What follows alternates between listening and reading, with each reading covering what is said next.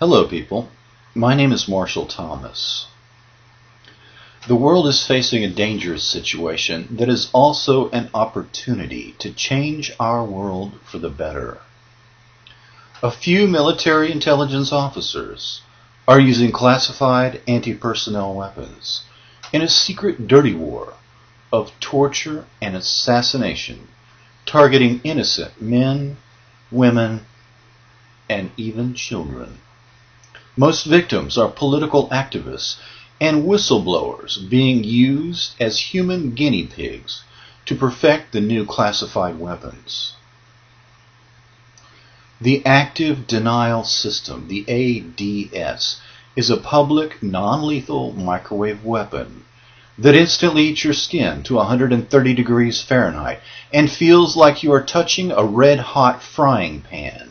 It is a pain amplification device, engineered not to kill, so people will accept the new weapons technology.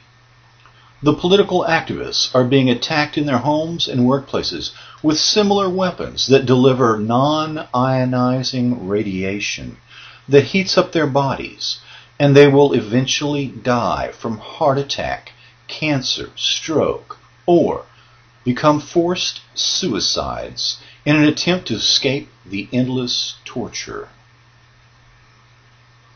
A few military intelligence officers, General Keith B. Alexander, John B. Alexander, David LeCaman, and Michael Aquino, are allegedly using classified weapons to target potential enemies and anyone who might attempt to stop them.